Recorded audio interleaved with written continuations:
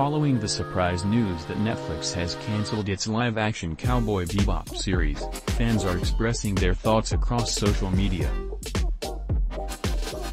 Following the sudden cancellation of Netflix live-action Cowboy Bebop series, fans, and non-fans, are airing their thoughts on social media.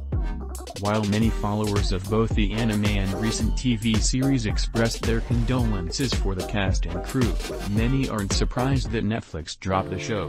Across Twitter, audiences are discussing why they think the show wasn't picked up for a second season, with many suggesting that disappointed fans rather watch the almost universally beloved anime. At the time of writing, Netflix has yet to provide a reason behind Cowboy Bebop's cancellation.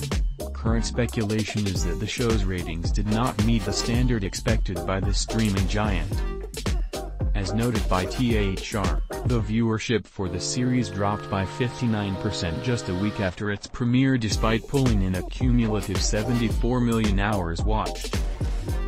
While many fans were willing to give Netflix's stylish adaptation of Cowboy Bebop a chance, others were less open to the idea.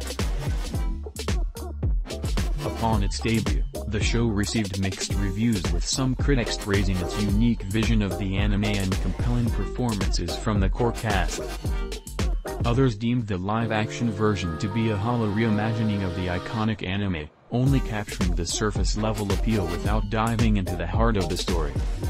According to aggregator site Rotten Tomatoes, Cowboy Bebop currently holds a critic score of 46% and an audience score of 54%.